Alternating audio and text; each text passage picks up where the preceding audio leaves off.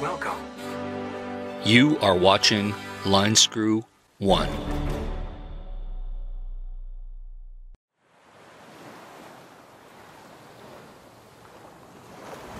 you what she's doing with me. She's so damn out of my league.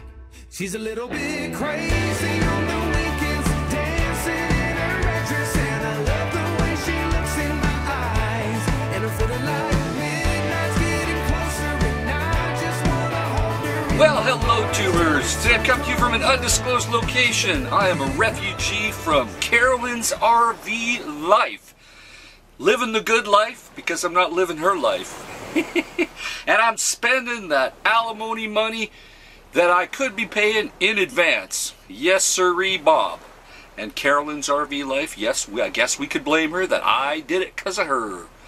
But that's just my story, and I'm sticking to it. In case we ever wind up in divorce court. Like that would ever happen. Like, oh no, I could never marry that because I'm a shallow man. Yes, I'm shallow, and I'm part of the male-dominated patriarchy, and she's kind of long in the tooth, if you know what I'm saying. But anywho, I know I've been very neglectful in my travels for the last, 7-8 weeks. That I've been very sporadic in my uploads. Perhaps I may do better in the future and kind of keep you apprised with all the silliness. And yeah, I'll be talking a lot about the exit from the RV life and you know, things I'm doing, things I'm seeing, things I see online. Oh, and if you want to see hatred, oh boy, Carolyn's RV life, that Twitter, or I guess X we call it now, full of hatred to so many people. She's keeping the hate off of the YouTubes because that's bad for business and she loses money.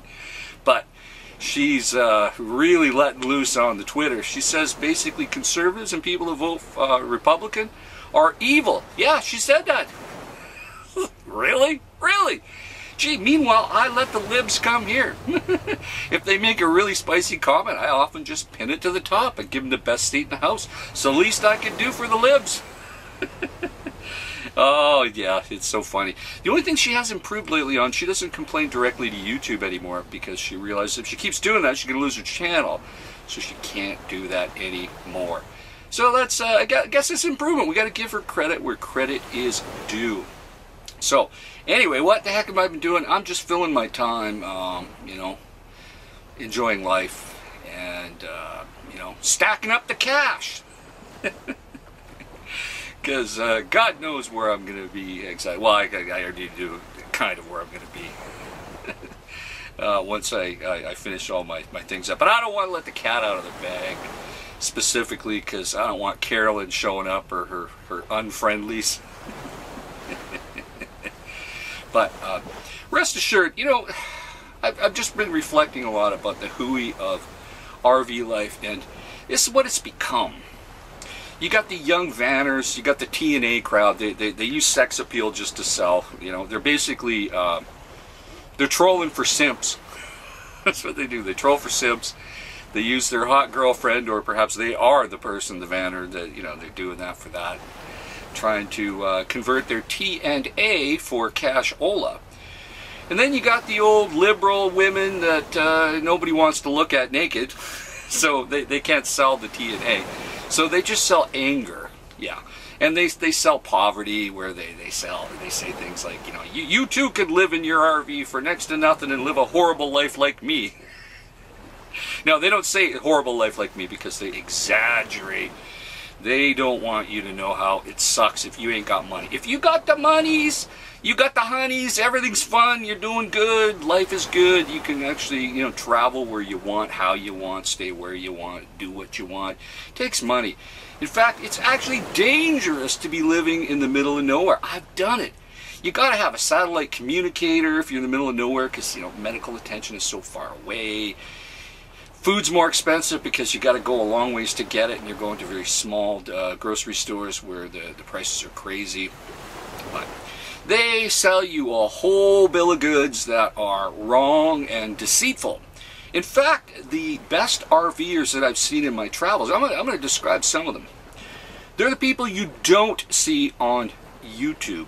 You see them in nice, fairly affluent RV parks. In fact, a couple winters ago, I was at an RV park, and you know, this is contrary to stereotypes. You know, the typical RVer is kind of middle-aged and a white person, generally speaking. But there's some people just a few doors down. They were Korean. They had a $1 million Prevost, you know, bus. That's like the tour buses that the rock stars use, and they were towing a double stacker with Porsches in a double stacker hauler that matched their bus. Their whole outfit with the double stacker and the Porsches and the buses, it probably cost them 1.6 million, maybe a little more, especially with all the extra goodies. And they're Korean, yeah, not white people. And they enjoyed camping, they enjoyed traveling, they enjoyed unloading the Porsches and tootling around. And, you know, great people, and they're not putting their life up on Instagram at all, or on YouTube. And I'm sure if you were to talk to them, because I've talked to them, the key to RVing successfully is have money. Very simple, 2 words, have money.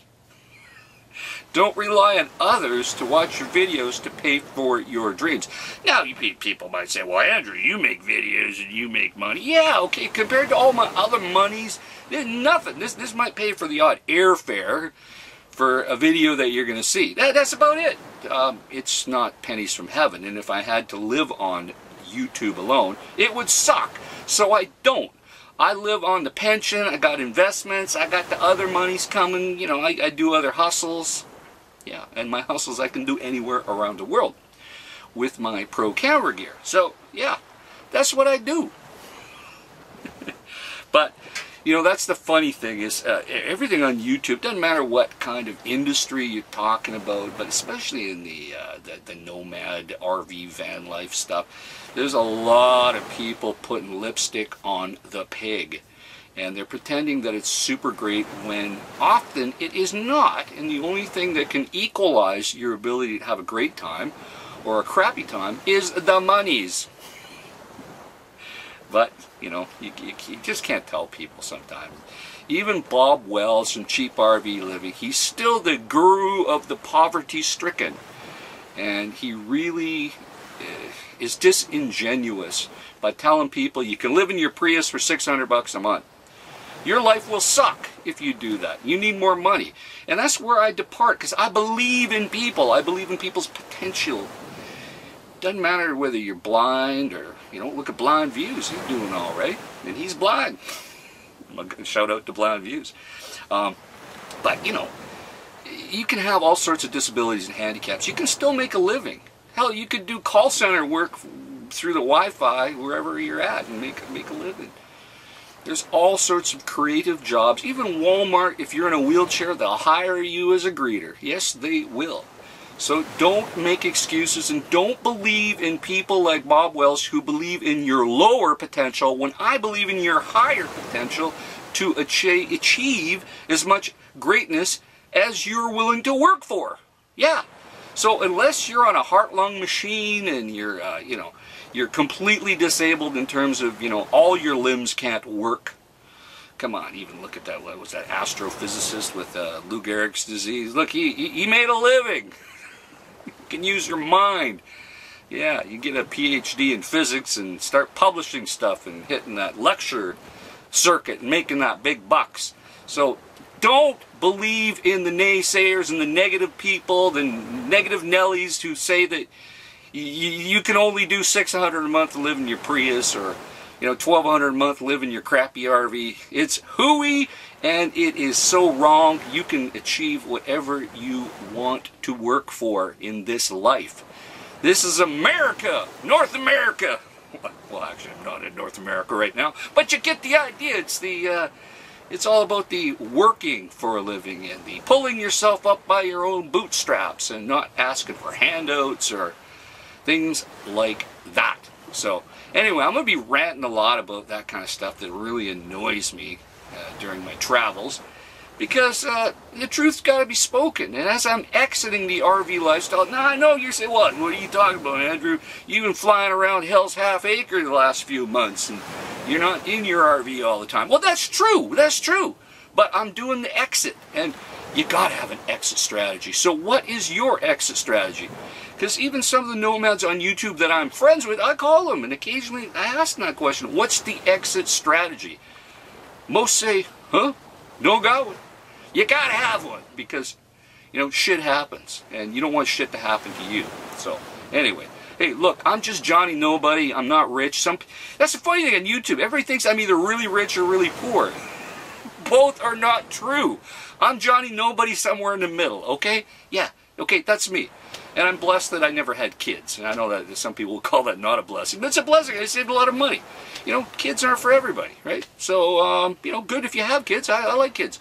But I sure saved a lot of money by not having them. So, you know, you can choose the size of your family. You can choose the occupation you do. You can choose where your side hustles are. It's all up to you. I believe in you. So get off your butt, enjoy your life, and get on with it. Because, you know, life is terminal. It's all going to be over soon for me and for all of you. So get on with it, folks. Put your comments down below. And Carolyn, if you're watching, hey, wish you weren't here. In the meantime, folks, stay safe, keep your wheels to the ground. I'll talk to you soon. Over and out.